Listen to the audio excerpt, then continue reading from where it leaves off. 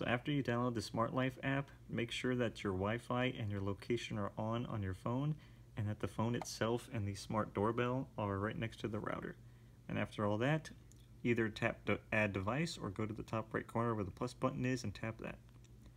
And after you get to this screen, go to the left side where it says Electrical, scroll down. The camera is now ready to begin pairing. And hit Camera and Lock option. After you hit that, go to the Smart Doorbell option. And after that, it's going to say Reset Device, and it's going to be the camera is now ready to begin pairing. Once it says that, you make sure hit the check mark button and hit Next. And then you will get the screen with your Wi-Fi and your Wi-Fi password. Just type in your password, and after that, just hit Next. And then it'll bring up The camera is now ready to begin pairing. It'll bring up a QR code, which you will actually have the doorbell camera scan.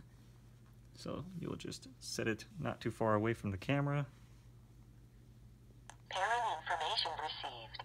And then once it says pairing information received, the camera will turn red, and then you give it a few seconds, and then you click the blue option after that. And then it's going to say connecting device, and then you give it a second, and there we go. Done. And then it should bring up the actual camera.